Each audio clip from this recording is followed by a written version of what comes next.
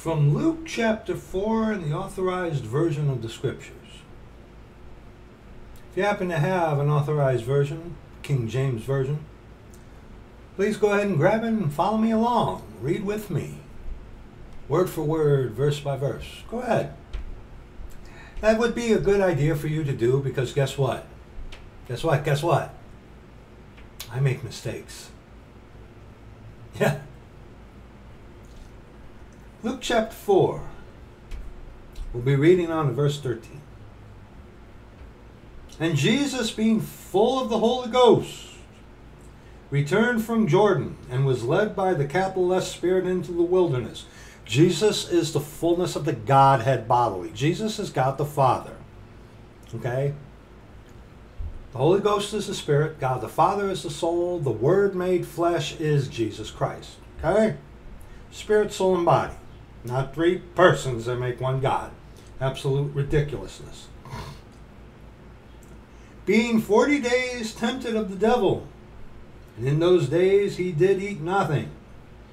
And when they were ended, he afterward hungered. And the devil said unto him, If thou be the Son of God, command this stone that it be made bread. And Jesus answered him, saying, It is written, that man shall not live by bread alone, but by every word of God. And the devil, taking him up into a high mountain, shewed unto him all the kingdoms of the world in a moment of time. High mountain. Up on high above everybody. And it says here, shewed unto him all the kingdoms in the world in a moment of time. Just boom, like that. How does that happen today? Like we've discussed. How does that happen? That happens like, this is my tablet. You get one of these or your hell phone, right? And you're on YouTube or that disgusting TikTok. And what do?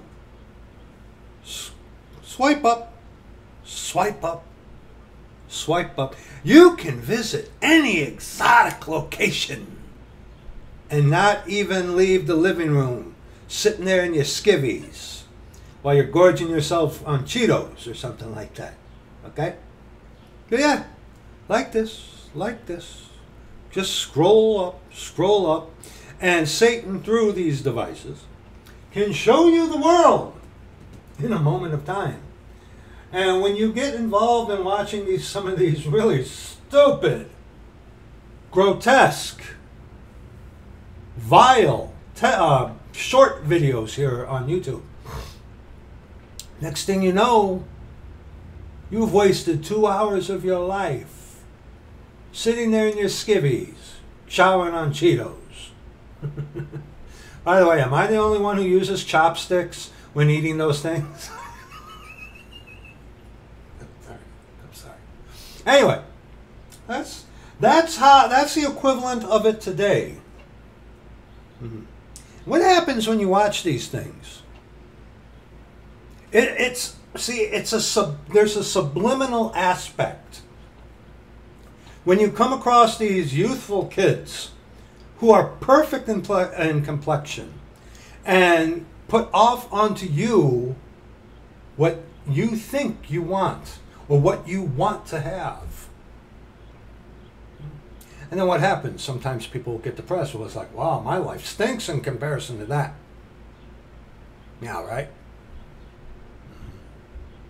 And there's something that is full of wonder to me.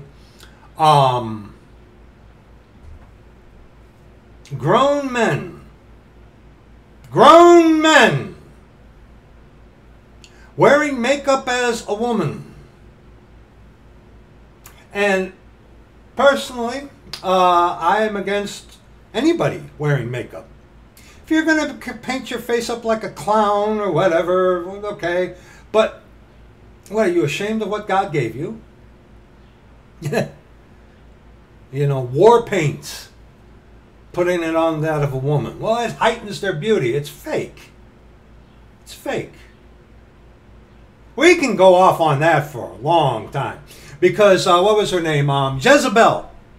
When Jehu rode in to execute what the Lord had wanted done, she looked out the window. She painted her face, it says in Scripture. Then she looked out the window at Jehu and said, had Zimri peace who slew his master? She painted her face, put makeup on. Like I said, we can go off on that for hours. But like I said, I have seen now videos with grown men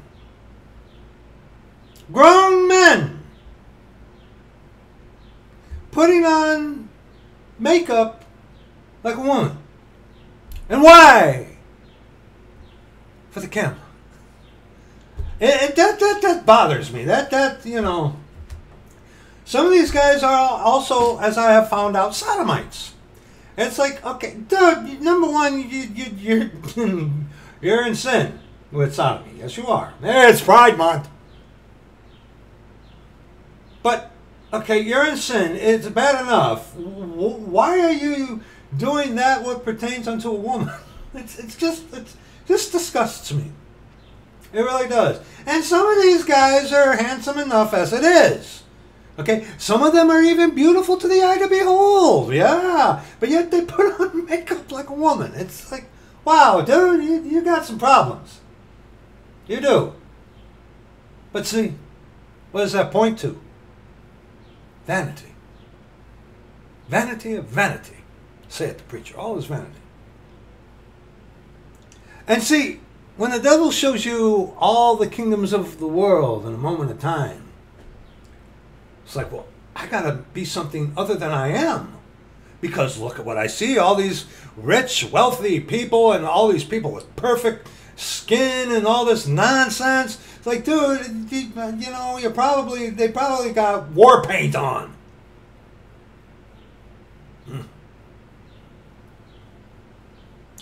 Verse 6.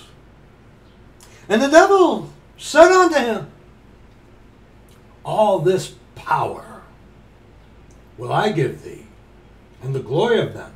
For that is delivered unto me, and to whomsoever I will, I give it. Now that's truth. Satan is being allowed to be the little g god of this world for judgment. And then whence we, the body of Christ, be redeemed and taken out of here, he who now letteth will let until he, the body of Christ, be taken out of the way, and then that wicked be revealed. The man of sin, the son of perdition, gets revealed after the body of Christ goes. Okay? And after we out of here, well, you guys are going to have time. But there's a catch. There's a catch.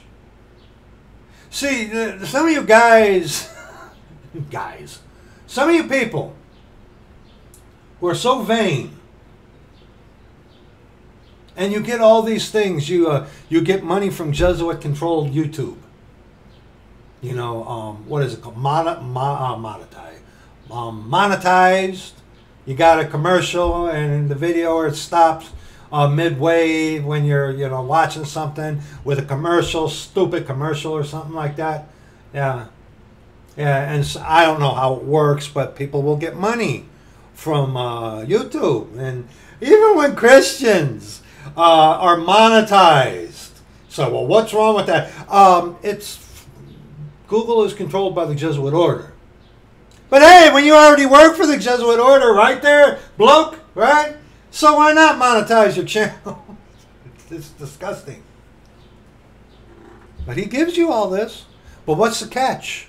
Satan can give you these things of the world. He can give you fame. He can give you glory. He can give you a weekly or monthly check from Google for monetization. I think about Robert Breaker, who boasts, pretty much, boasts that he's monetized. And just like all these Christians, he's not a saved man, I don't think. Hardly. Not at all, actually. But, he justifies it. He justifies it. You can justify anything. I've seen it. I've seen it. But the payoff is, the catch is, I should say, if thou therefore wilt worship me, all shall be thine. I've seen some of these kids and some of these dudes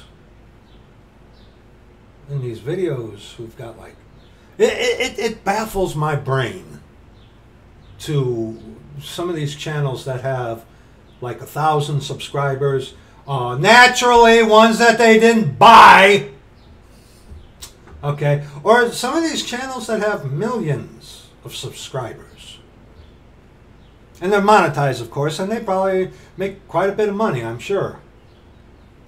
That just, it's like I couldn't, I don't want that myself personally. God forbid, man. I mean, I get intimidated with the number of people who are subscribed to the channel that the Lord gave me. I do. That's a little intimidating to me. You know? And there are those out there who scoff at that. It's like, well, yeah, I don't want to be this big thing. I don't want that. Okay? Remember, if Christ's church, Catholics tell you, well, if Christ had a church, it would be the biggest one. No, Christ's church is the smallest. Okay? You can prove that through Scripture. Okay? Gideon. God dwindled the whole number down to 300 men. Okay? Israel was chosen, not because he was the biggest, but because he was the smallest. Okay? And Satan, your God, gives you all this stuff. If thou, therefore, wilt worship me, all shall be thine. And what's the defensive measure? I am not worshiping Satan. Satan, number one, you really have no clue of what it means to worship. Okay? We all think worship is getting down on your knees, and that is an aspect of it. Yes, it is. There will be a video for you in the description box about this. There will be. All right? But worship is a lot deeper than that. Because what happens is people start to worship their own idea, their own principles, hence being like your father the devil. Okay? Just because you ain't on your knees going hamana, hamana, hamana, or whatever like that, does not mean that you are not worshiping your father the devil, people. You need to understand what Scripture tells you is true worship. Link for you in the description box if you want to watch it. And Jesus answered and said unto him, Get thee behind me, Satan, for it is written, Thou shalt worship the Lord thy God, and him only shalt thou serve. It is written. That's how you answer Satan. But check this out. In this, us saints, we run into this all the time.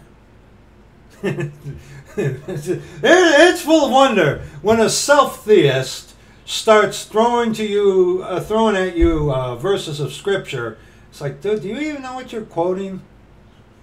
Do you? Okay, you want to go through that? Let's go through it. And then they back away. Or if they don't, and you explain to them rightly divided and context, then they try the circular thing and regurgitate the same argument back at you in a different way. It's like, dude, I'm not even wasting my time with you. Okay, go roll up another one. And verse 9, And he brought him to Jerusalem, city of the great king, and set him on a pinnacle of the temple. Right up top there, kid. On high. On high. See, put him on a high mountain. And then on a pinnacle of the temple. Put him up on high. Put him up on high. You know, Ken Helvin, those of you who don't know who he is, good. Leave it that way. But Ken Helvin is one of the most pompous, arrogant putzes I've ever seen. And he's a Jesuit. He's lost. He's not saved. But, I mean, the bravado, the arrogance that just exudes from him. It's just like, wow, dude. Up on high. There are also other of these preachers out there who put on this cloak, this facade of humility. But when you hear them talk, and when they do things like, why you should give me your money?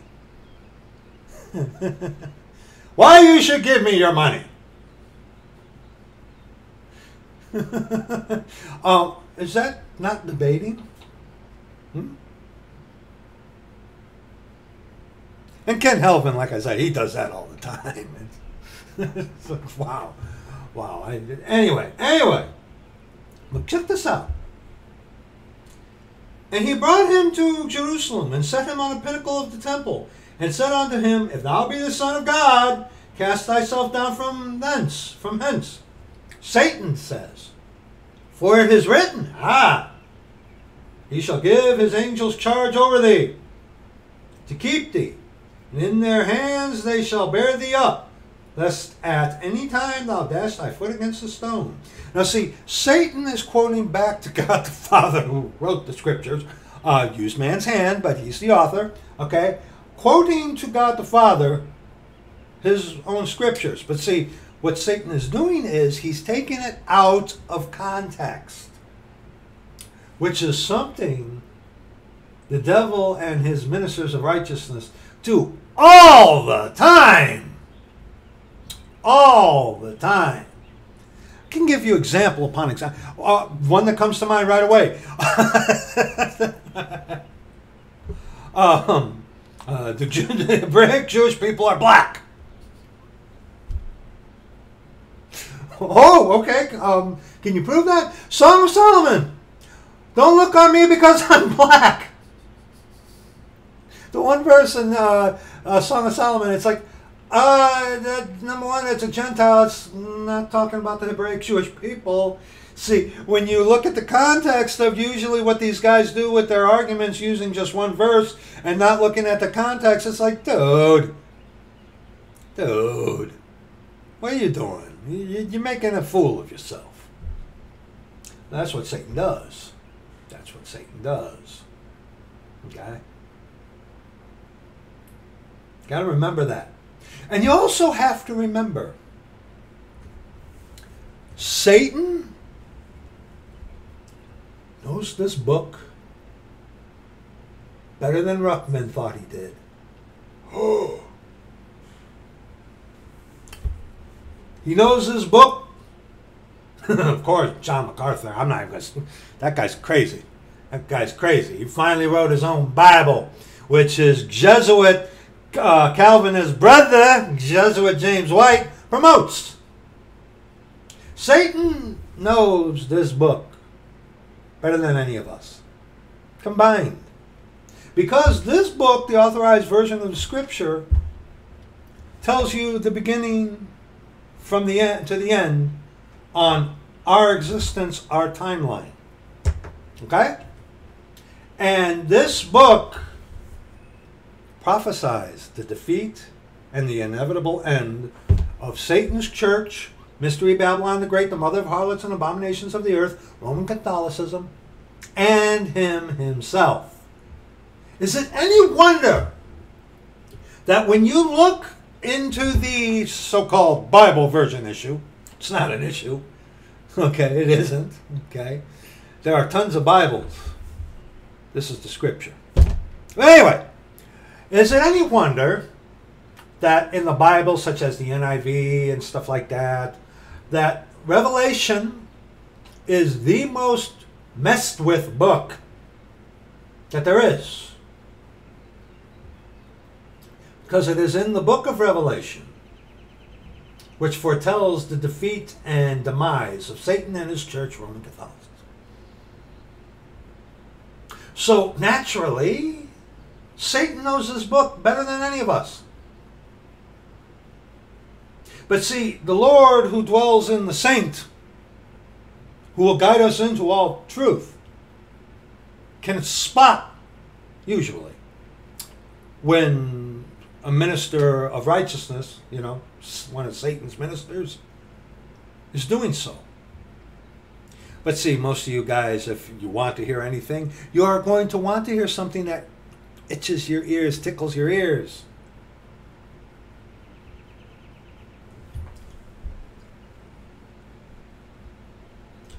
Verse 12, and Jesus answering said unto him, it is said, thou shalt not tempt the Lord thy God. And when the devil had ended all the temptation, he departed from him for a season. Now, there are those of you out there who might want to get cute and it's like, well, how, God can't be tempted to do evil. And you're right, God cannot be tempted to do evil. Then how do you explain this? You look at the temptations that Satan threw at the Lord. Every temptation was aimed at what? Flesh. They were all carnal, fleshly temptations.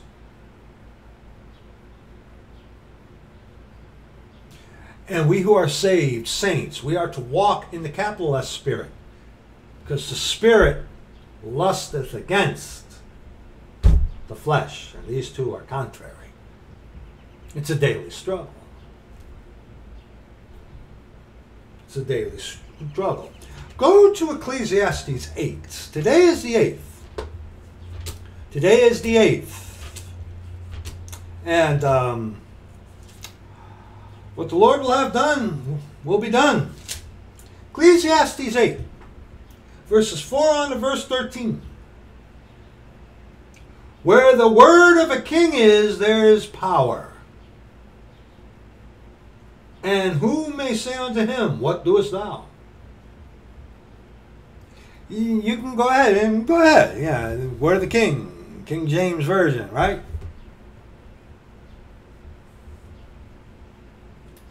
Whoso keepeth the commandment shall feel no evil thing. And a wise man's heart discerneth both time and judgment. Time and judgment. Time and judgment. See, mankind lives on a timeline. And God lives outside of that. He can see the beginning from the end. He is not bound as we are to our time. Okay? And judgment.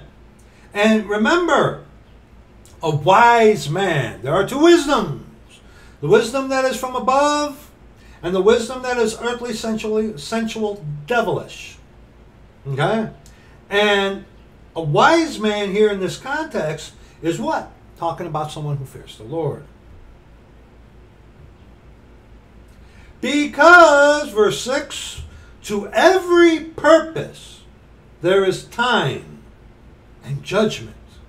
Therefore the misery of man is great upon him. I think we discussed, I believe it was in yesterday's video. Or it might have been Wednesday's video. Time. Yeah, that's something we deal with. But see, after you die, time doesn't mean anything. Because once you die, dear friend, you're going to step in eternity. And where are you going to be in that eternity? That's the question. The stupidity of you only live once. You only live once in this sagging sin suit? Yes. Yes. Yes. But we are eternal beings. That is our spirit and soul. And see, when Satan puts all the kingdoms before your eyes in a moment of time, how easy it is to disassociate. How easy it becomes to justify. Hey, the ends justify the means, right? That's a Jesuit saying.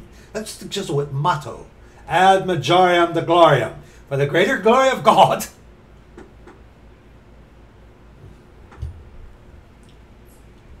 For he knoweth not that which shall be.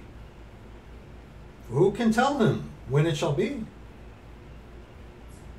There is no man that hath power over the lowercase, that's spirit, to retain the spirit.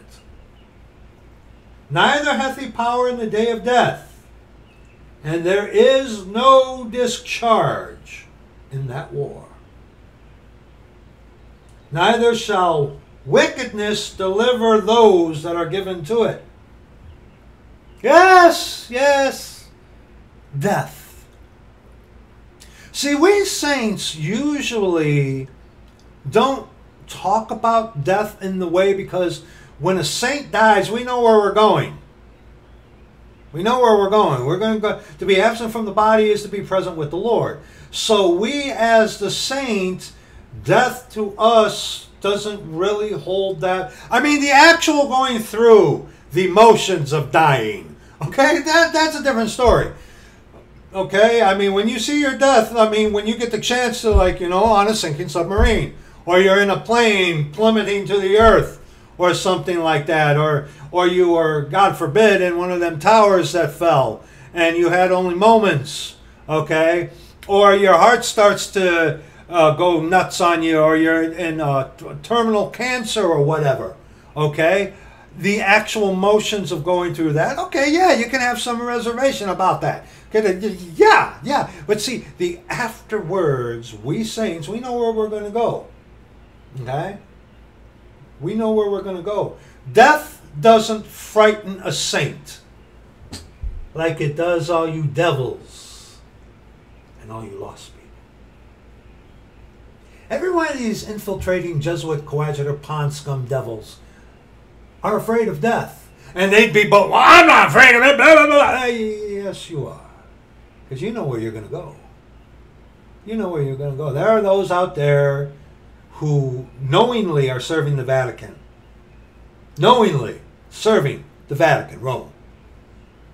And there isn't an ignorance in them, because when they get to that certain level, there has to be at least a working knowledge of the truth in order for them to deviate so far from it. You can only be ignorant so long if you really want truth, until the Lord gets a hold of you. Okay? All right? Then again, it is up to you to make the right decision. Okay? And right here it says, neither shall wickedness deliver those that are given to it. See, you youngsters out there, you're all about your youth. You're all about grown men putting on makeup. What's wrong with you? Okay, you sodomite. You're in trouble with the Lord. Okay, but okay, why you gotta put on makeup? Well, I don't get that. I don't get that. That's disgusting. Grown man putting on makeup. That's disgusting. That is that. I mean, it's bad enough when a woman puts on makeup, okay? I'm totally against. Yes, I am. I am totally against people wearing makeup. I am. Like I said, we can go off on that for hours, but we're not going to. But again, you know, a grown man putting on makeup, whatever. But see, the vanity of trying to cling to something that you can't control. And Satan tells you you can control it. There are technologies to where you, and even that guy Neil deGrasse, Tyson Neil, whatever his name is. It's like, oh yeah, we can live forever. He's right to an extent, because our spirit and soul will live forever. Yes, either in heaven or in hell. But see, what he's going off of is this: your body. Hey, brother, you want to spend eternity in this? Come on, Brother Jeff. Come on, Brother Alexander. All you brethren, you sisters, do you want to spend eternity in this? In this. And the remarkable thing is that there are people out there who do want to spend eternity in this. But see, verse 8 also tells us that the vanity of trying to maintain something that you have no control over. You have time in your life. What are you going to do with that time? And see, this kind of topic comes from someone who has been in that Been there. Okay, I was once young. Now I'm old. There are, the 68 models. You're older than I am, but only by 6 years. Love you guys. But, we were once there too. We were once lost like you. And instead of trying to coerce people into why you should give to this ministry or whatnot, warning you of the vanity of what you hold so dear is what we saints ought to be doing to you kids.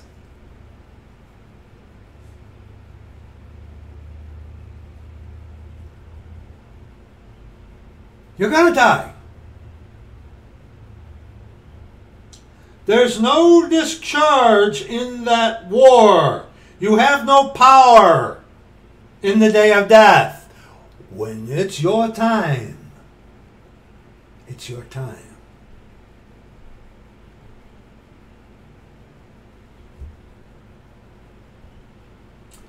All this have I seen and applied my heart unto every work that is done under the sun. There's a time wherein one man ruleth over another to his own hurt. And I saw the wicked buried, who had come and gone from the place of the holy, and they were forgotten in the city where they had so done. This is also vanity.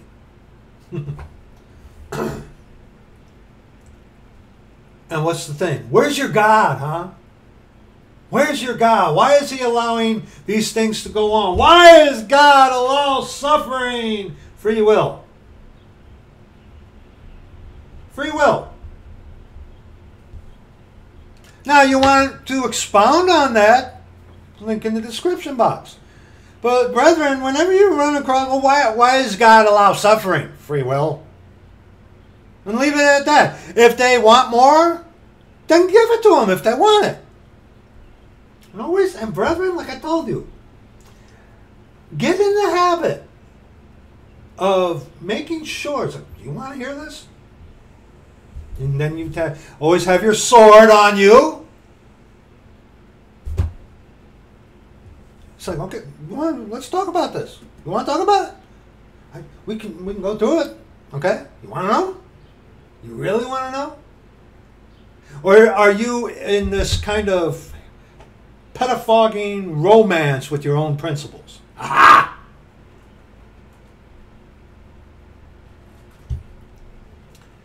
Because sentence against an evil work is not executed speedily, therefore the heart of the sons of men is fully set in them to do evil.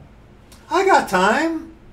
So I can live my life as a devil while all the while pretending to be someone who's saved, but on my deathbed.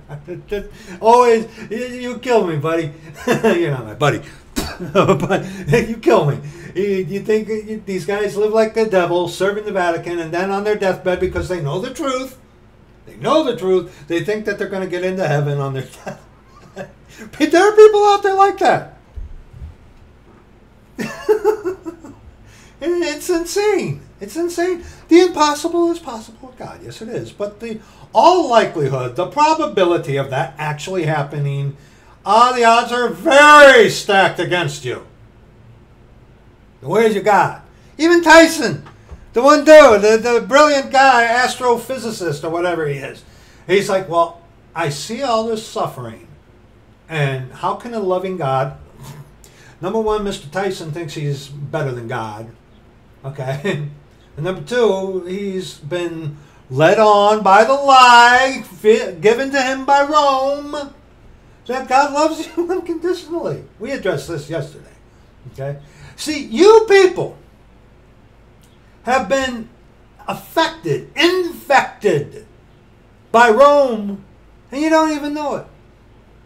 Because most of you, not all hardly, but most of you, the majority of you, when it comes to something of Jesus Christ, in one form or another, you're going to gravitate to what Rome has made known.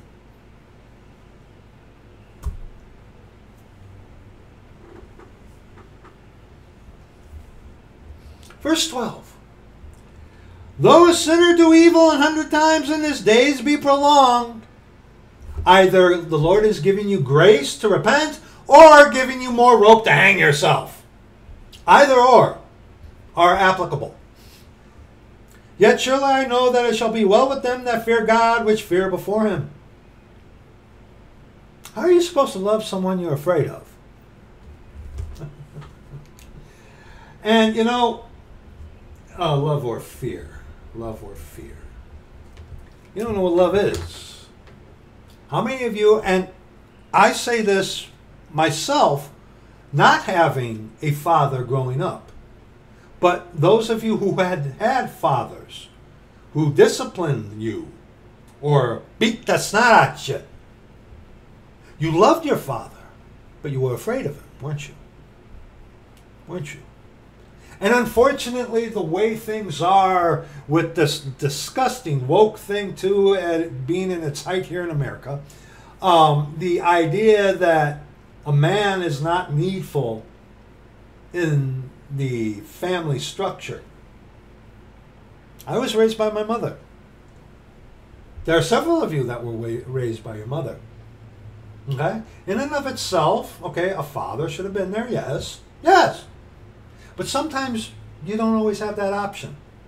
Sometimes the father has been taken out of the equation by means of death. Okay? But then when you come to the Father, you know that when you come to him his way and he saves you and seals you, God's love is for you. Okay? Why? Because he cannot deny himself. And see, when you are a saint, a saved individual, sealed until the day of redemption, then that unconditional love is there. Okay? That doesn't mean that you can do you'll do something that the Lord doesn't hate or something like that. Okay? God hates sin. But see, when the Lord saves you, when you go the way of the cross, broken, contrite, and in fear of him, you call upon his name and he saves you and seals you, you belong to him. You are part of the purchased possession. He cannot deny himself. Hence, his love for you is unconditional. But guess what? You as a saint, we as saints, can do things he hates. Okay? All right. See, that's the glory, and that's the mercy of this dispensation with eternal security. Once saved, always saved. Okay? Which so many try to offer you apart, missing ingredients such as brokenness, contrition, fear of the Lord. But they put the emphasis on you. All this will I give you. If you fall down and worship me, all shall be thine. See, the faith that was once delivered on to the saints, the way, is totally contrary to this. And as many of you have figured out, most religion is uplifting to this. Flesh, carnal.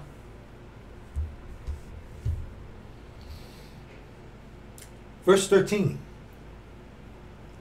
But it shall not be well with the wicked, neither shall he prolong his days, which are as a shadow. Why? Because he feareth not before God.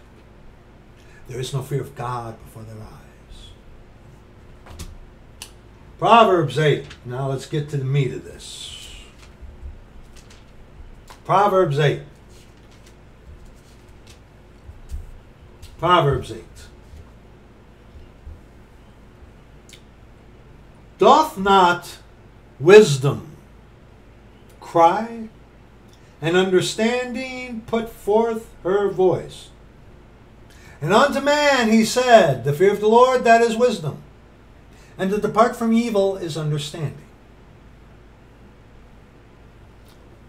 She, fear of the Lord and departing from evil, are like I'll talk to you this week about. That these are given to you in the context of a woman whose beauty is unimaginable to our carnal eyes. It's that precious. And it's beyond anything that Satan, who will show you the kingdoms of the world in a moment of time. Nothing that Satan can offer you with all the glamour, the glitz, and the face paint, and all the beauty of this world. Nothing can compare unto the fear of the Lord. Nothing. She standeth in the top of the high places, by the way in the places of the paths. There are many paths. Satan tells you. There is only one way to God. There's only one way. You don't like that. Because that one way hurts. She crieth at the gates before you enter in. She crieth at the gates, at the entry of the city, at the coming in at the doors. You know the proverbial saying, the best place to put a lemonade stand is at the gates of hell?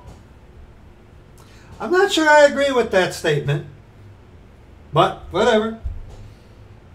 Unto you, O men, do I call, and my voice is to the sons of men. O ye simple, understand wisdom. And ye fools, who say in the heart, there is no God, be ye of an understanding heart.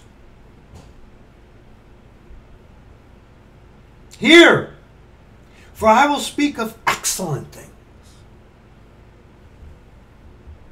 and the opening of my lips shall be right things. There is a way that seemeth right unto a man, the ends thereof are death. Every way is right in the eyes of man, but the Lord pondereth the hearts. I just Bradized that. See, you and I, by ourselves, we can't really know what is right. We can't. We think we can. We can get close to it. But at the end of the day, you'll do something to justify yourself contrary to the truth. Deck the halls, buddy. For my mouth shall speak truth, and wickedness is an abomination to my lips. All the words of my mouth are in righteousness. There is nothing froward or perverse in them. They are all plain to him that understandeth, and right to them that find knowledge. Now look at that verse. Look at the context that we have so far. Doth not wisdom, the fear of the Lord, cry, and understanding put forth her voice? Look at verse 9. They are all plain to him that understandeth, departing from evil, and right to them that find knowledge. Knowledge is the result of wisdom. Okay? Wisdom is not the result of knowledge. Wisdom is first, then knowledge. And what wisdom is in you? Receive my instruction, and not silver, and knowledge rather than choice gold. And Satan, you read about in Ezekiel 28, was adorned with every precious stone, not every, but all precious stones and gold, and his tabrets are like beautiful voice. He's smooth talker, good at linguistics. Yeah. And see, what we read in Luke chapter 4, Satan in his beauty, and you got to remember, Lucifer, Satan, that old serpent, the devil. When you see him, we're all going to see what Satan looks like eventually. He will be the most gorgeous looking male, man, whatever we could ever possibly imagine. Beautiful. The anointed cherub that covereth. Satan is beautiful. He is. Doesn't sin look beautiful to you? Think about that. Sin is so beautiful unto a lot of you to the fact that you would rather have the beauty of sin than the ugliness of truth, right? Oh, and that right there, Isaiah 53. Isaiah 53. See, Satan comes along transformed as an angel of light, which you crazy Pentecostals who claim to see the Lord, that's what you've seen. A devil, if not the devil himself. I doubt you've seen the devil himself. He's busy at Rome. But, see, truth at first is supposed to hurt you. Isaiah 53, verses 1 and 2. Verses 1 and verse 3. Who hath believed our report? And to whom is the arm of the Lord revealed? For he shall grow up before him as a tender plant, and as a root out of a dry ground. He hath no form nor comeliness, and when we shall see him, there is no beauty that we should desire him. And see what you people. Satan, who is transformed as an angel of light, with his ministers who are also transformed as the ministers of righteousness, comes along looking so beautiful, offering those things to you, these sins, in a beautiful form. And when you got something, well, hey, guess what? How beautiful is it to your ego, to your pride? When you got some putz coming along telling you, you just simply believe, and you'll go to heaven. Don't worry about brokenness. That's work. Don't worry about contrition. Oh, we're all sinners. Calling upon the name of the Lord, that's for the Old Testament, for the Jews only. You're stupid. I'm sorry. I can't be kind about that. You're stupid. And fearing him? How are you supposed to fear someone you love? Right? And see, that's all contrary to truth. But see, you gobble that up like nothing, boy.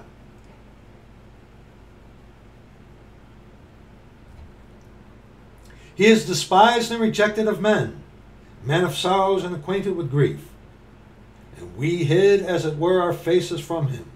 He was despised, and we esteemed him not. And see, unto us saints, the Lord is precious. Back to Proverbs 8. Back to Proverbs 8. For wisdom, verse 11. For wisdom is better than rubies. And all the things that may be desired are not to be compared to it. The fear of the Lord is beyond comparison to all the kingdoms of the world that Satan flashes before your face in a moment of time, dear friend.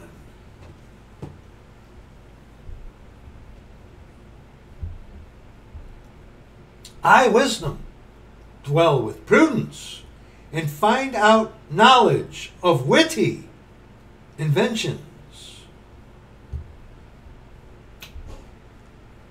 The fear of the Lord is to hate evil. And look what's listed first.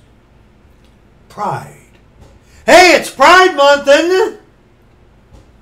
Pride. God hates pride. God hates it. Pride is what got Satan booted, as it were. He was taken with his own beauty, like virtually all you lost people. And see, you twist it sometimes in your dejection of self, you uplift yourself. pride is the first thing that is mentioned. And you know what? I have a pride problem myself. Praise the Lord, though. He keeps me in line. Praise the Lord. Fear of the Lord is to hate evil, pride, and arrogancy, and the evil way. The evil way. Jesus Christ, He is the way. The evil way. Anything that's contrary to this, rightly divided, is evil. All your little man-made, Jesuit-made, Satan-made religions, they're evil. And I hope I offend some of you by saying that. And that includes Christianity.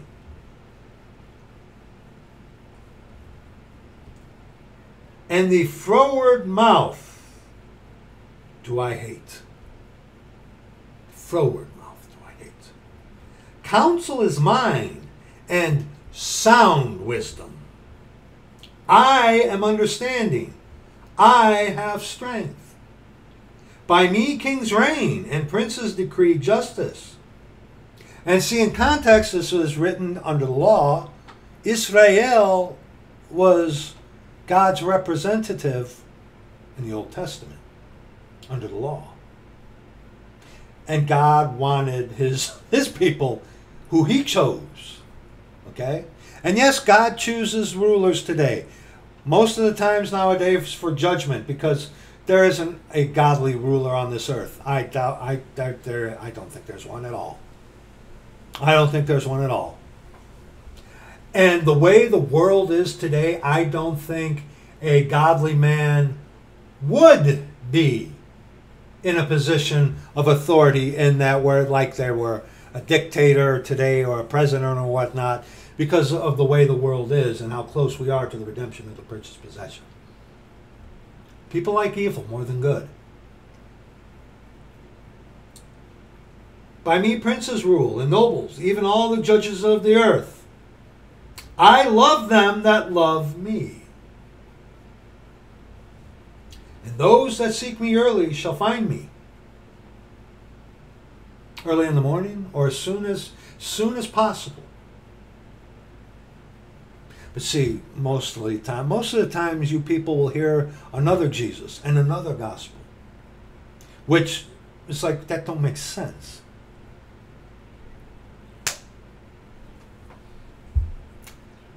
Riches and honor are with me, yea, durable riches and righteousness. Durable riches and righteousness. The mercy of the Lord endureth forever. The mercy of man is fleeting, dependent on situation. The mercy of the Lord endureth, whereas man's mercy is fleeting. You can get mercy from a man, from mankind, but something could happen where that mercy will be retracted. A saint, someone who is saved, his mercy endureth forever. Enduring mercy. I think a majority of you have no true concept of mercy. You see mercy for only what you see with your carnal eyes, and not intuiting into the matter, the eternal perspective. The mercy that you get from your God, Satan, is fleeting. The mercy of the Lord endures forever. That's another topic for a video in and of itself. Okay. My fruit is better than gold, yea, than fine gold, and my revenue than choice silver. The fear of the Lord, right there. The fear of the Lord is better than gold, rubies, choice silver, fine gold. But so many of you believe the lie when Satan passes the world before your eyes in a moment of time, and he gives you the riches of this world, trying to comprehend or trying to compensate or compete with the eternal riches, our Lord Jesus Christ, God our Father.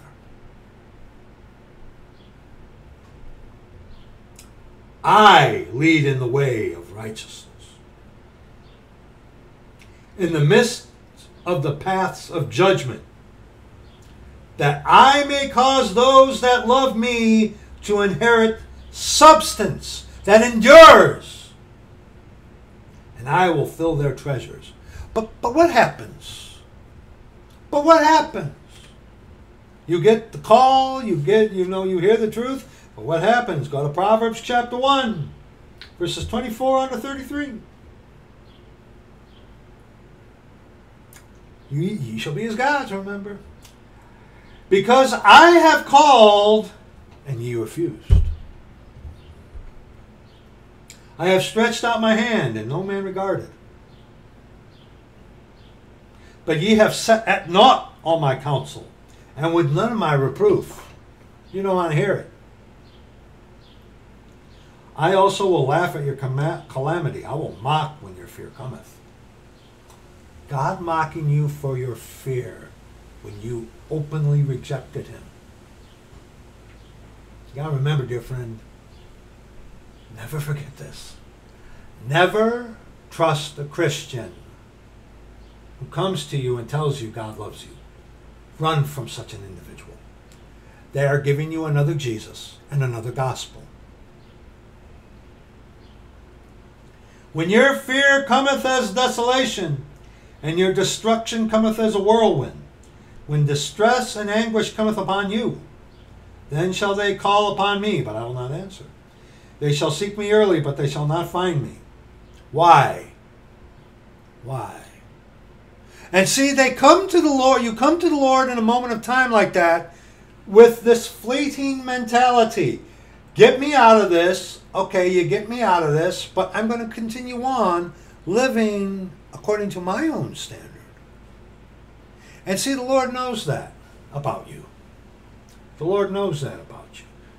Okay? The Lord is merciful. Yes, the Lord would much rather be merciful and have you saved. Yes. But see, the Lord does know your heart.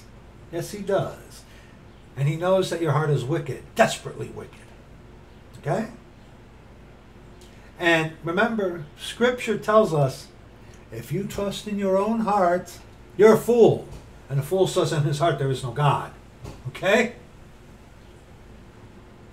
For that they hated knowledge and did not choose the fear of the Lord, which is wisdom.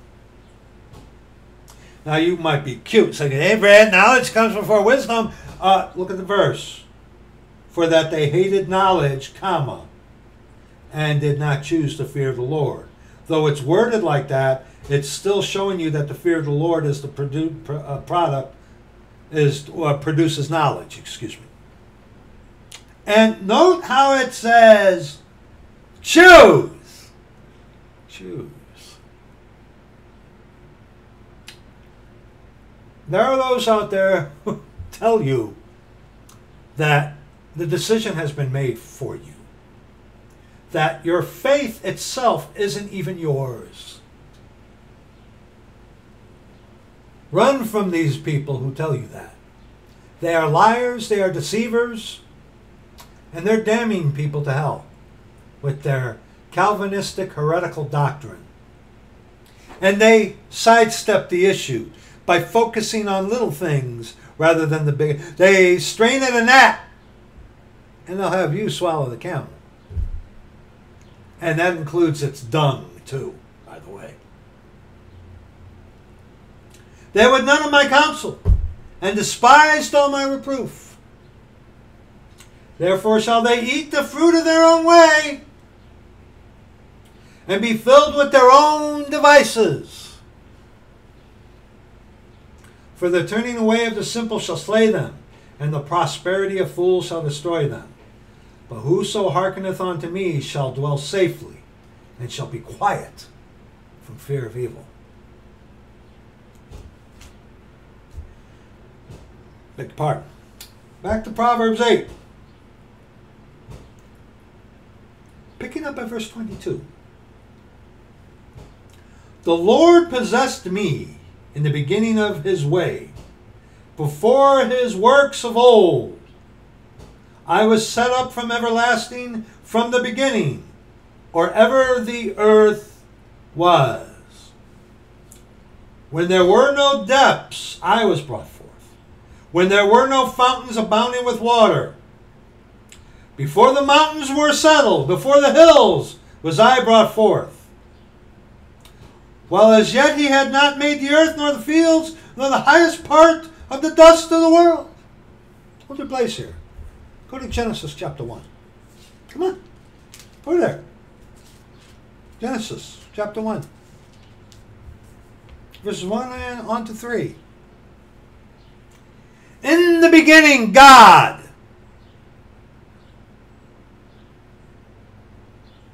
created the heaven and the earth.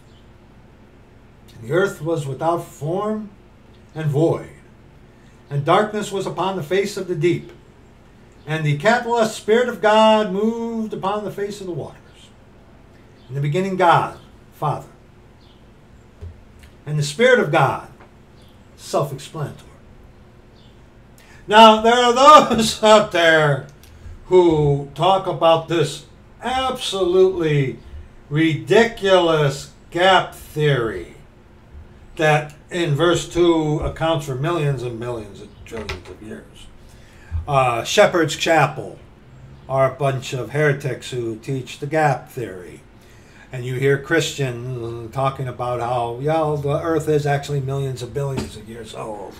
And they go to here and they produce the gap theory. That's a lie. It's stupid.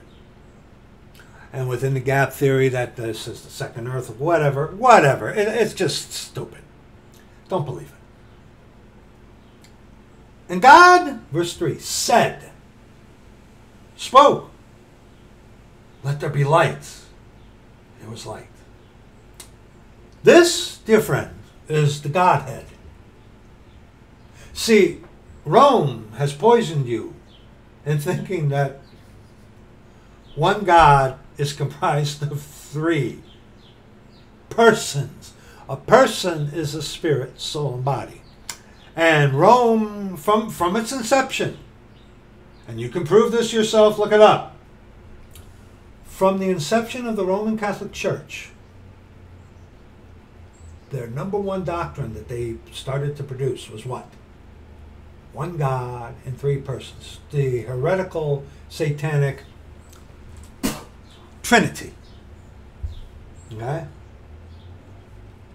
And hey, Trinity will be on the earth. It's the beast, the false prophet, and the dragon, or something like that. I got that mixed up. But it's Satan. Satan. Okay? The Trinity is satanic. The Godhead is right there for you in the first three verses of Scripture. God the Father, the Spirit of God, and God said. God said. What does that mean? Go to John chapter 1. Okay, go to John chapter 1. God said. God spoke. John chapter 1, verses 1 on to verse 5. In the beginning was the capital W word. Capital W word appears 7 times in Scripture. 6 times in the Bible. Go figure that one out. Because they take out 1 John chapter 5. 1 John chapter 5, verse 7. Verse 7 in 1 John chapter 5. They take that out. Anyway. In the beginning was the Word, capital W. And the Word, capital W, was with God. And the Word, capital W, was God. Not past tense. The Word is God. Okay? One God. Spirit, soul, and body. All things were made by Him. God said. God said. God spoke it into existence. Okay? And without Him was not anything made that was made. In Him was life, and the life was the light of men. And the light shineth in darkness, and the darkness comprehended it not.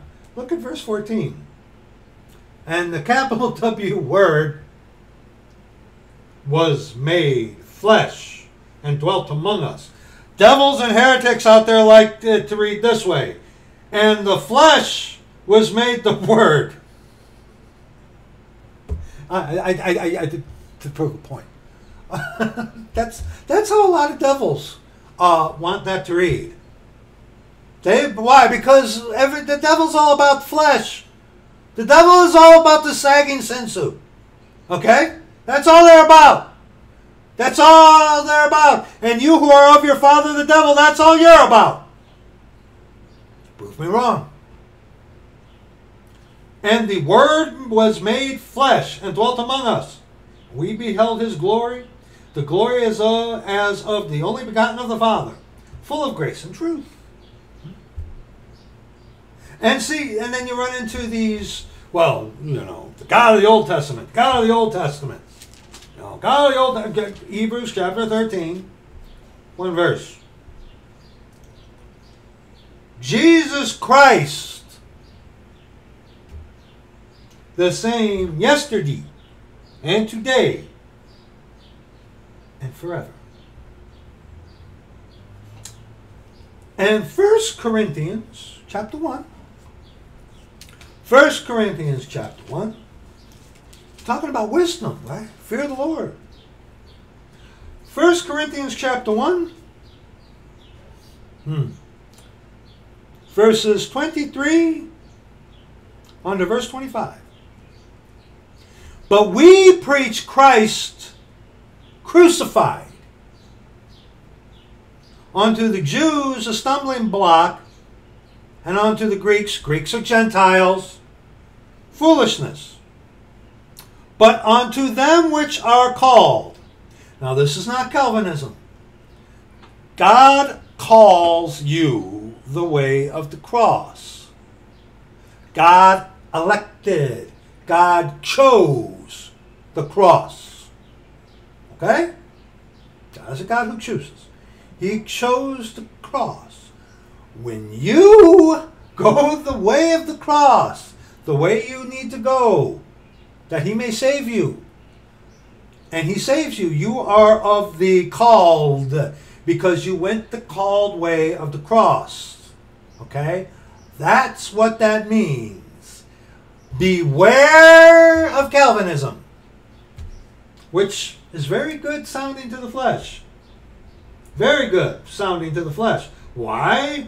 Because with Calvinism, I'm elect, you're not. You're a reprobate, you can't be saved. I'm elect. It leads to pride.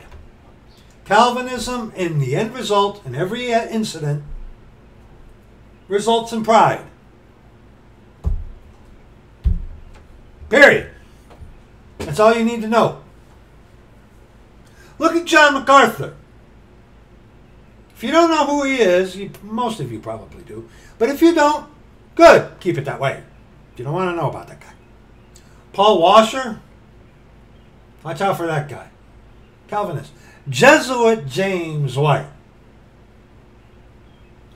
who the beloved David Daniels called his brother.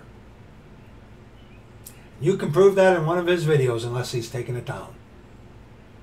He refers to James White as his brother.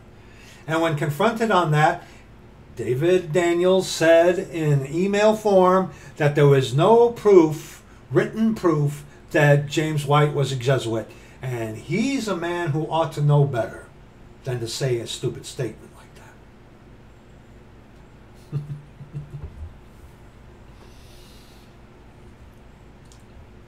But unto them which are called, both Jews and Greeks, remember, Greeks or Gentiles, Christ the power of God and the wisdom of God. Uh-oh. John, when the Lord was behind him on the Isle of Patmos, he fell down at the face in front of the Lord Jesus as if he were dead. He was terrified. But yet, Christianity, especially these idiots with this disgusting God loves you garbage, give you this impression that Jesus is this soft, plushy little teddy bear that when you get up there, you're going to give him a bro hug. And the wisdom of God. Jesus Christ is the wisdom of God. Every one of us is going to give an account of himself to God, the Lord Jesus Christ. And Unto man he said, the fear of the Lord, that is wisdom. It's Jesus Christ that you're going to give an account to. Like I told you this entire week, your belief on that, if you want to believe that or not, is irrelevant. That's what's going to happen. You're going to fear him then. I promise you that. So, Jesus Christ, who is our hope, he's the power of God and the wisdom of God.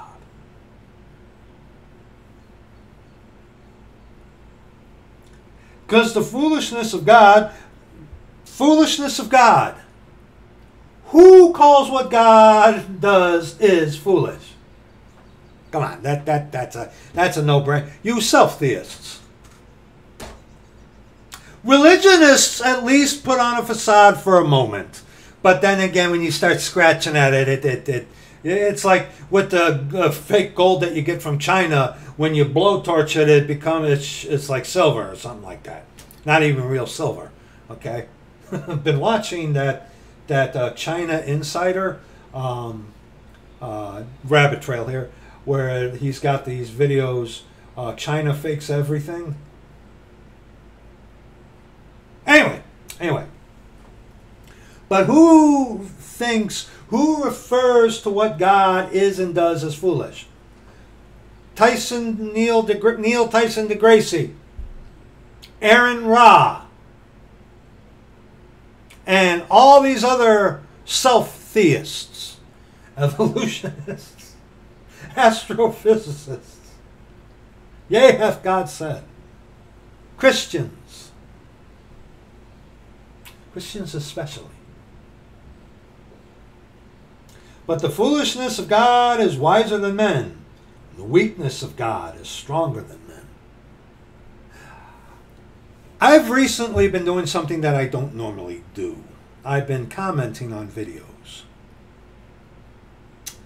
They're vain. It's vain. I don't get involved in arguments. But I usually don't comment on videos because it's vain. But I've been commenting on some videos. I don't watch Christians, by the way. I don't watch Christians on YouTube unless a brother or a sister is like, hey Brad, check this out, or people send me a link to something, and thankfully this hasn't happened for a while now, thankfully. But some were sending me videos of a certain guy from out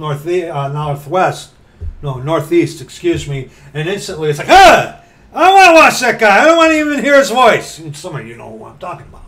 Thankfully, people have stopped sending me things from that guy. I don't want to hear it. I don't want to see him. Go away. Okay? But I don't watch Christians. I don't. Like I said, unless a brother, it's like, hey, Brad, check this out. Or a sister, hey, Brad, can you watch this? And then I see what it is. Okay, fine. Because Christians just wear me out, man. They do. They do. And when I say Christians, I'm referring to these people who attempt to teach things.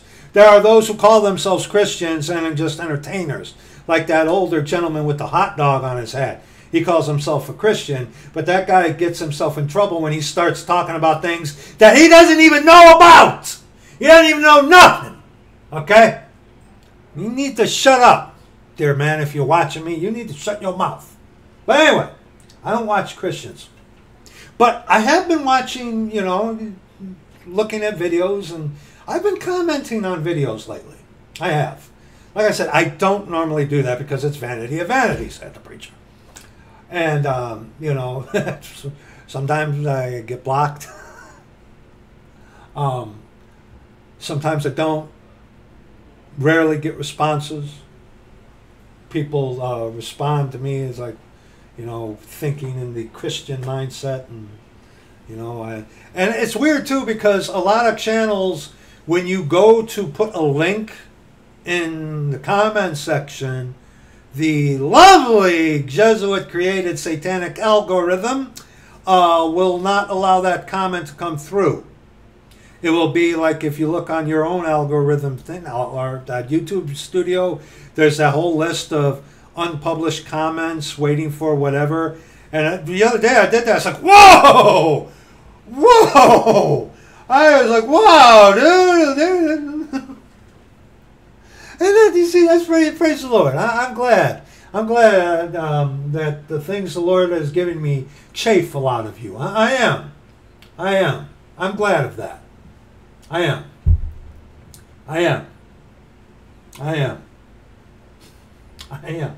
I am. I rejoice in that. I rejoice in that. Okay? Anyway, like I said, I've been commenting on videos lately. And hopefully, and see, what happens is when like someone comments on one of the videos that the Lord gives me to do, or I get a new, or excuse me, or someone subscribes to the channel, I'm going to check, and if and you only know about that if the dude or dudess has their subscription thing public or whatever, like that Amy individual who subscribes, unsubscribes, subscribes, back and forth, back and forth, back and forth, back and forth. Dude, God bless you, buddy. God bless you, buddy. Seriously, God bless you. But anyway, I'm going to check you out. That's what I do. That's what I do. I'll click on the list, like, who are you? And I'll check out your channel. I'll check out who you are. Doesn't, of course, it's not always an accurate reflection because a lot of people are mighty behind a keyboard and face-to-face thing. That's the thing. That's the thing. See, if you were to meet me in real life, the person that you're seeing here and talking to is the exact same person you're going to meet out there. I think 90% of the people, especially on YouTube within the comment section, I bet you if you were to meet these people in person, that they would be totally opposite of the brave knowledge that they purport to show you in the comment section. Now, there are those out there who are, you know, what you see, what you get in the comment section. And some are very worse, don't get me wrong. And with the comments, too, you don't even know if that's an actual person, spirit, soul, and body, or one of these AI things. You really don't know. You could be, and there's evidence to support this, you could be in a comment section having a dialogue with a robot. Isn't that something? Isn't that something?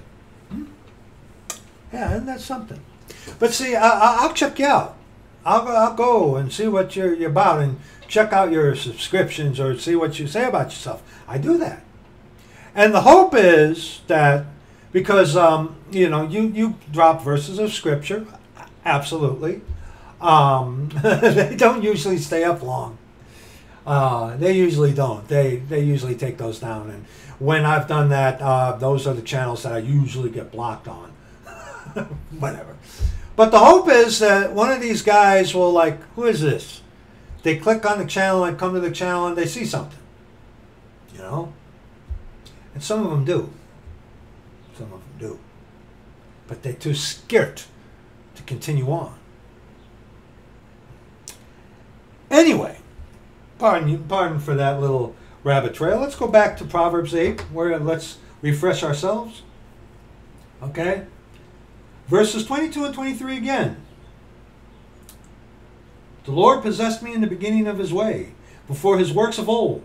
I was set up from everlasting, from the beginning, or ever the earth was. Verse 24, let's continue. When there were no depths, I was brought forth. When there were no fountains abounding with water, before the mountains were settled, before the hills was I brought forth. Well, as yet he had not made the earth nor the fields, nor the highest part of the dust of the world. When he prepared the heavens, I was there. When he set a compass upon the face of the depth. When he established the clouds above. When he strengthened the fountains of the deep. When he gave to the sea his decree, that the waters should not pass his commandment. When he appointed the foundations of the earth, then I was by him, as one brought up with him. I was daily his delight, rejoicing always before him. Rejoicing in the habitable part of his earth, and my delights were with the sons of men. Now you got to remember, Jesus Christ is God the Father. Okay? He is God the Father. All right? He is the Word made flesh. Okay? You got to remember that. Go to John chapter 17. John chapter 17. But before we go to John 17, go to John 14. Go to John 14. Verses 6 on to verse 9. No. Verses 4 on to verse 9. And whither I go ye know, and the way ye know. That was Jesus talking. Thomas saith unto him, Lord, we know not whither thou goest, and how can we know the way? Jesus saith unto him, I am the way. The way. Only one way. Exclusive. And the life. Excuse me. I am the way, the truth, and the life. No man cometh unto the Father but by me. He's the only way. All of your other ways are false. If ye had known me, ye should have known my Father. And from henceforth ye know him and have seen him. See, you can't see my soul or my spirit, but you're looking at my sagging sin suit. Okay? Philip saith unto him, Lord, shew us the Father, and it sufficeth us. Jesus saith unto him, Have I been so long time with you, and yet hast thou not known me, Philip? He that hath seen me hath seen the Father. And how sayest thou then, shew us the Father? Jesus is the Father. Okay? Jesus is the... He just said he was. Okay? None of this nonsensical Trinity baloney, balagness. Okay? None of that. Jesus is the Father. John 17, verses 1 on to verse 5 to start. By the way, Christian, you people, this is the Lord's Prayer. John 17, this is the Lord's Prayer. Okay? Our Father, that's a prayer for Jews. This is the Lord's Prayer. These words spake Jesus, and lifted up his eyes to heaven, and said, Father, the hour is come. Glorify thy Son, that thy Son also may glorify thee. As thou hast given him power over all flesh, that he should give eternal life to as many as thou hast given him.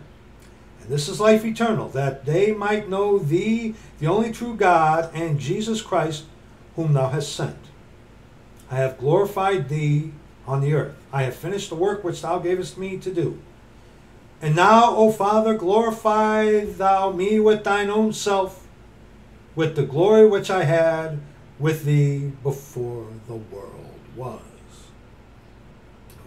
We read in Genesis chapter 1, in the beginning God, the Spirit of God, and God said, there's the Godhead, not three persons, but the Godhead, okay? Spirit, soul, and body, okay? The fullness of the Godhead bodily is our Lord Jesus Christ. You and I are made in the image of God. God has a spirit, God has a soul, God has a body. Unlike God, the spirit, soul, and body can be separate. We can't do that. God can. Okay? Now, skip a little bit to verses 24 on to the close. Father, I will that they also whom thou hast given me be with me where I am, that they may behold my glory which thou hast given me, for thou lovest me before the foundation of the world. O righteous Father, the world hath not known thee, but I have known thee. And these have known that thou hast sent me. And I have declared unto them thy name, and will declare it, that the love wherewith thou hast loved me may be in them, and I in them. And the Holy Ghost is that Spirit. The Godhead is not that difficult to understand. The reason why a lot of you have a difficulty understanding it, because you have been influenced by Rome and you don't even know it. Because Rome tells you God is three persons.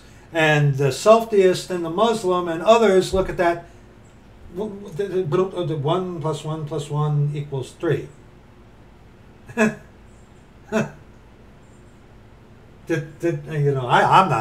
don't even have a good enough diploma, but me myself is like, what, hello, what, I mean, simple, 1 plus 1 equals 3. How does that work? It doesn't.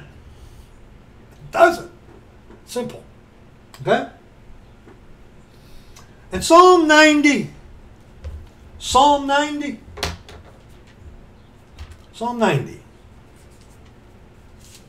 verses 1 and 2. Lord, thou hast been our dwelling place in all generations, before the mountains were brought forth, wherever thou hadst formed the earth and the world, even from everlasting to everlasting. Thou art God. Jesus Christ, the same yesterday, today, and forever. God of the Old Testament is the God of the New Testament. One God, comprised of spirit, soul, and body. This ain't that difficult at all. But like I said, so many of you have unconsciously, unknowingly, and some of you, good for you, unwittingly have been influenced by Rome. Verse 32 in Proverbs 8.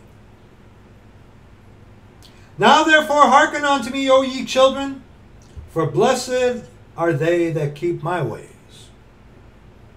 Hear instruction, and be wise, and refuse it not. Blessed is the man that heareth me, watching daily at my gates, waiting at the posts of my doors. For whoso findeth me findeth life, and shall obtain favor of the Lord. He is the way, the truth, and the life. But he that sinneth against me wrongeth his own soul. All they that hate me love death. You love death. The wages of sin is death. You love your sin. You love your sin. Isaiah 28. Then we'll be done. It's just a short one today.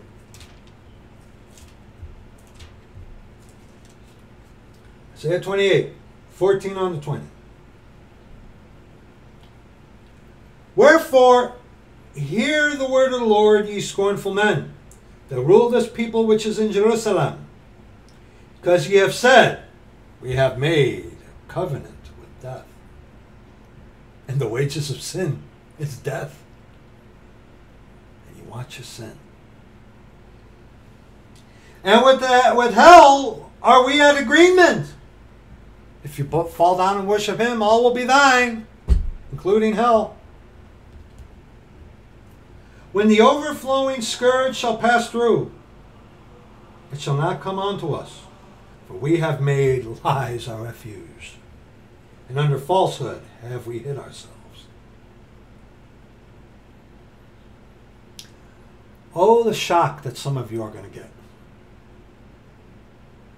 And see, by the time that shock hits you, like when you're standing in front of the one that you've rejected all your life, it's too late. But you can lead the horse to water, and even if you smack him upside the head with a, I'm going to get this wrong, switch, not a twitch, a switch. You can lead the horse to water, but you can't make him drink it.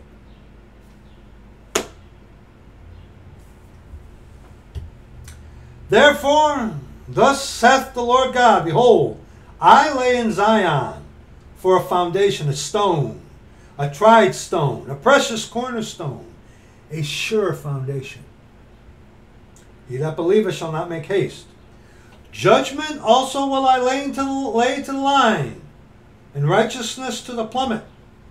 And the hail shall sweep away the refuge of lies, and the waters shall overflow the hiding places. And your covenant with death shall be disannulled, and your agreement with hell shall not stand. When the overflowing scourge shall pass through, then ye shall be trodden down by it. Meaning, your little false religions, your little evolutionism, your little easy believism, whatever, your Taoism, your Shintoism, your Buddhism, all your isms, they ain't going to hold up to the truth. Because you've made lies your refuge. You're at agreement with hell. You're of your father the devil, dear friend. From the time that it goeth forth, it shall take you.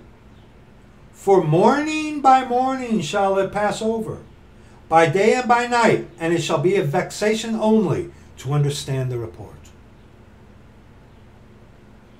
Who has believed our report? And when you've made lies your refuge your entire life, all the while knowing what is real and truth, and you think on your deathbed you're going to recant and go to heaven. You know, you ought to be smoking what Dave's smoking, man. Probably do you better than anything. For the bed is shorter than that a man can stretch himself on it, and the covering narrower than that he can wrap himself in it. The fake you can't cover yourself with all the way. You need to understand. I know a lot of you, I've encountered this. It's like, well, I don't believe in hell. Good for you. Good for you. Good for you. You will. Yes, you Christians always say that. I'm not a Christian. Shut up. I said that to the one guy. Literally like that. I'm not a Christian. Shut up. Or no, I said, shut your mouth. That's why I said it. Shut your mouth. I'm not a Christian. Mark chapter 9. Hey, you with hell you're at agreement? This is what awaits you. This is what awaits you. Mark chapter 9. Verses 43. On to verse 48. And if thy hand offend thee, cut it off. It is better for thee to enter into life maimed, than having two hands to go into hell, into the fire that never shall be quenched. Again, our Lord is not saying for you literally to mutilate yourself. Where are your hands touching? Where are your hands touching? Where are you watching? Huh? Where the world passing before your eyes in a moment of time? Huh? Where are you touching? Huh? You looking at them pornographic flicks, huh? You touching another man's wife? You touching another woman's husband? You touching illicit drugs, huh? Are you a man touching another man? Hey, it's Pride Month, right? And I already showed you that one thing that God hates is pride. One of the things that God hates vehemently is pride. It's Pride Month.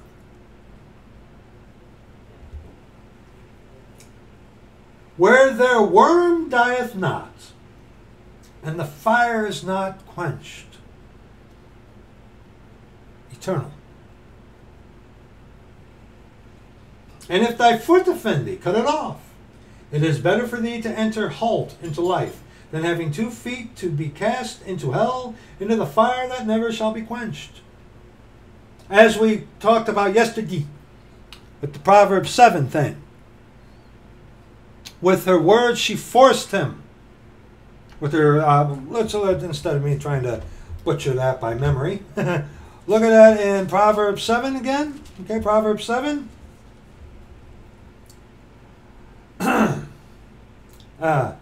Where is that? Verse 13. So she caught him and kissed him, and with an impudent face said unto him, I have peace offerings with me. This day have I paid my vows. Therefore came I forth to meet thee, diligently to seek thy face. And I have found thee. I have decked my bed with coverings of tapestry, with carved works, with fine linen of Egypt. I have perfumed my bed with myrrh, aloes, and cinnamon, all flesh related.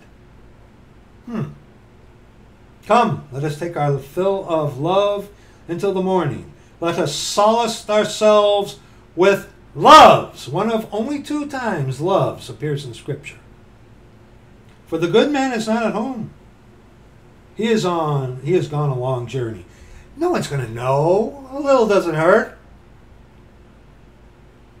He had taken a bag of money with him and will come home at the day appointed. You got time. With her much fair speech, she caused him to yield. And with the flattering of her lips, she forced him. He goeth after her straightway. Where are your feet taking you? Huh? Where are your feet leading you? What path are your feet walking? He goeth after her straightway as an ox goeth to the slaughter, or as a fool to the correction of the stocks, till a dart strike through his liver, as a bird hasteth to the snare, and knoweth not that it is for his life. Back to Mark chapter 9. Verse 46. Where their worm dieth not, and the fire is not quenched. I believe worm there is talking about your soul. Does that mean that our soul is worm-shaped? I don't think so, but regardless, what this is talking about is when you're in hell, Andy, you idiot, it's eternal. You're not getting out of hell. Oh, you'll get a moment at the great white throne, inevitably to be cast into the lake of fire.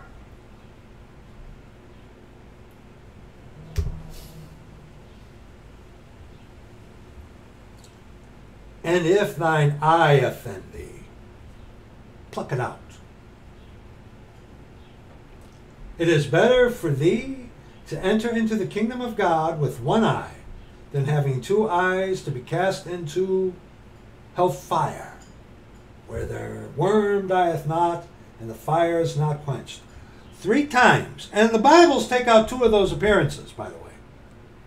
3 times you are told by the Lord Jesus Christ, God our Father, where their worm dieth not, and the fire is not quenched. What are you looking at? I'm looking at you. Sorry. I haven't figured out, besides putting like, something like this on it to, whatever.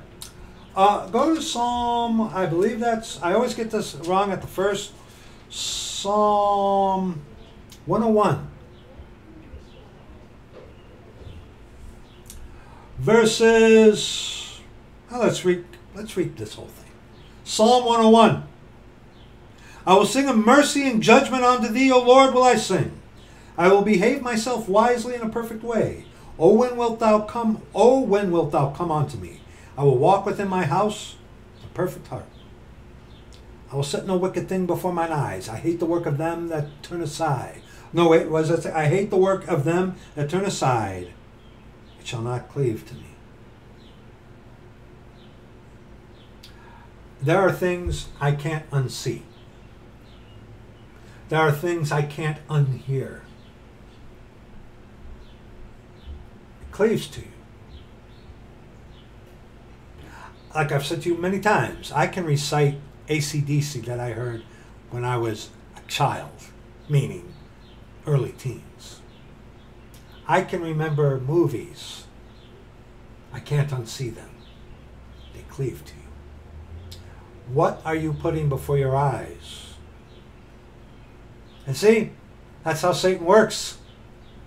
He shows you all the kingdoms. He shows you all the kingdoms of the world in a moment of time.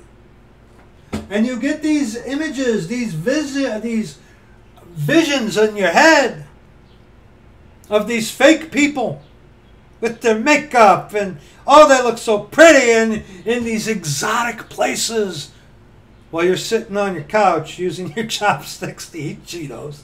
Am I the only one who does that, by the way? Yeah, I'll eat Cheetos if they're there, okay? But, you know, yeah, I use chopsticks. I don't get my hand in there. But anyway, again, what are you putting before your eyes? Our Lord is saying, put that away. It's better to be the oddball than to join yourself to the number of that to go to hell. A froward heart shall depart from me. I will not know a wicked person. Whoso privily slandereth his neighbor, him will I cut off. Him that hath an high look and a proud heart will not I suffer. Mine eyes shall be upon the faithful of the land, that they may dwell with me. He that walketh in a perfect way, Jesus Christ, he is the way, the truth, and the life, he shall serve me. He that worketh deceit shall not dwell within my house. He that telleth lies shall not tarry in my sight.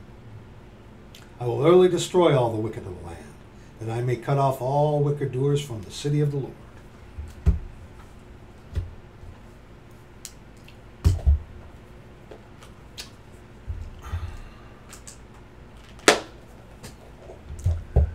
You know, there are people out there, you know, like I said, I usually don't comment on videos. I usually don't. You know, I had rarely commented on Brethren's videos. But recently, like I said, you know, when I see some of these things, I'll comment on them. It's like, kid, what's wrong with you? And stuff like that. I'm not being contentious like that, but, you know, and like I said, when someone comments or someone subscribes and I know about it, I'm going to go see who you are. I'm going to go to your so-called channel and see what's going on. That's, you know, I wrongly assume that others do that. Then again, when you get some, I can't fathom that, dude. I can't fathom having 1,000 subscribers. I don't want 1,000 subscribers, by the way. I don't. Okay, like I told you, I get intimidated with the ones that the Lord has given. Okay, I do. That is like, you know, that's why it was great when YouTube allowed you to hide the number of subscribers. That was great. Because, you know, people judge things about that number. It's like, well, you know, you only got how many, blah, blah, blah. It's like, yeah, so? You got over 1 million. What's the point? You're popular? Yeah, yeah. So is Satan. Well, it's the work of the Lord that you get so big, right? Look at these Christians who got these big channels. Look at them. Look at what they're begging for. Look at how they conduct themselves. What you can see, of course. Look at them.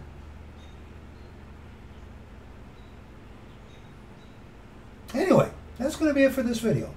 Thank you for enduring me for this time that you have, if you have. Thank you. Hope you consider these things. Come, let's reason together, you and I. And incidentally, in the one video, and I'm contemplating putting a disclaimer in that video. In the video, Let Us Reason Together, I make mention of a certain individual who I want nothing to do with and I can't recommend anymore. At that time, that video, Let Us Reason Together, was done about 3 years ago. At that time, I was not aware of certain indiscrepancies with a certain individual that I name in that video. And I repent of that. So, like I said, I was thinking about putting a disclaimer in that video. It was kind of suggestions like, hey, why don't you do another one? It's not up to me. But anyway, thank you for watching this. If you do, I love you. Thank you for your prayers. Please continue to pray for one another. Lord willing, we will see you in the next video.